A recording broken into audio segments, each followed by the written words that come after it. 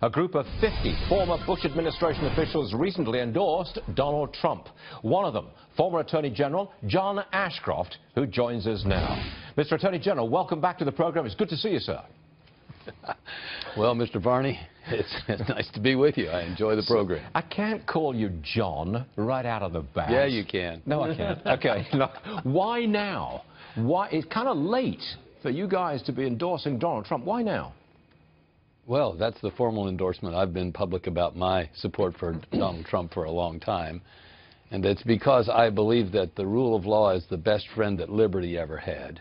And unfortunately, the Obama administration, with Hillary Rodham Clinton being complicit in it, has literally devalued the rule of law. You have presidential edicts that amend statutes willy-nilly, like the Obamacare, amending his own program without the Congress, suspending the enforcement of the laws that the people have enacted through the Congress on immigration, doing the same in relating to drug enforcement and the like.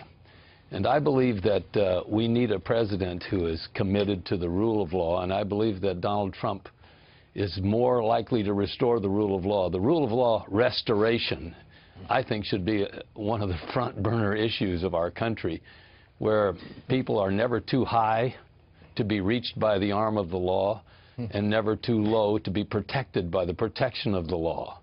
And people shouldn't have to move to live in a safer neighborhood. And we need the law and the rule of law, again, to characterize this nation as its prime protector of liberty. On this issue of the rule of law, what do you make of this? Loretta Lynch, current Attorney General, is on an unofficial shortlist of Hillary Clinton's possible Supreme Court nominees. What do you make of that, sir?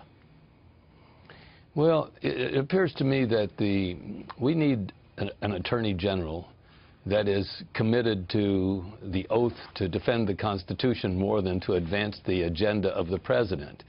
And unfortunately, all of the devaluation of the rule of law that we've seen, whether it's not enforcing the will of the people as expressed in statutes regarding immigration, or whether it's adjusting to suit their own tastes the Obamacare, or whether it's not enforcing the drug laws that the Congress has passed, all of those things reflect a disrespect for, at least a subordination of the rule of law to the agenda of the president.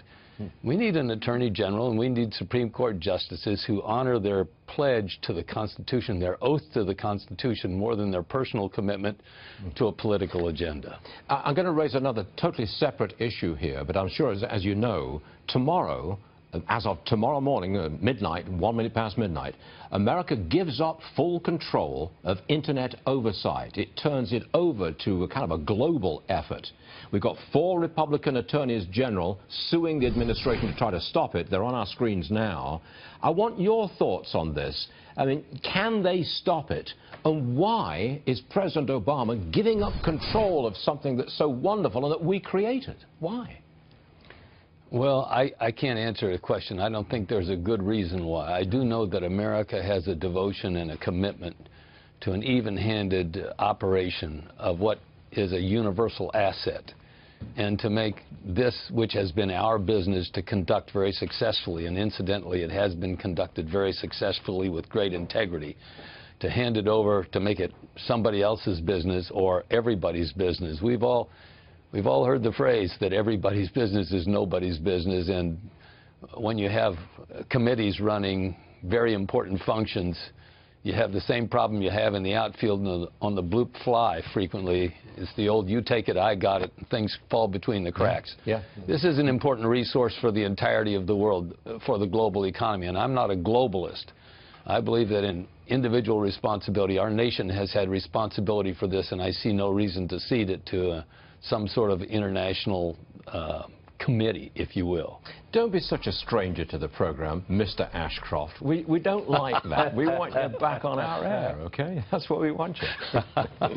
It was a pleasure, well, sir. If you want me, call me. Okay, yeah, you might have a deal I always tell my friends, call me if you need me, and if you don't need me, call me anyhow. I like being called.